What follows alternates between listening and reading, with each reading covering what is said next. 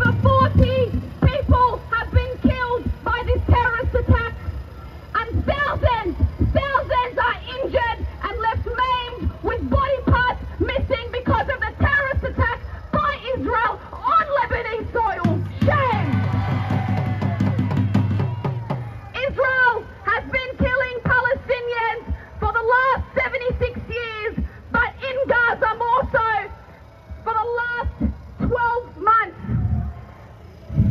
While you're shopping, Israel is entering its 12th month of genocide in Gaza.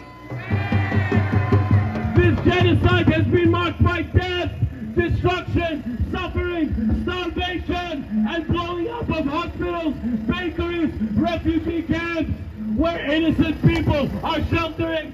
70% of the victims of this genocide are women and children. Resistance is justified! Resistance is justified! Resistance is justified!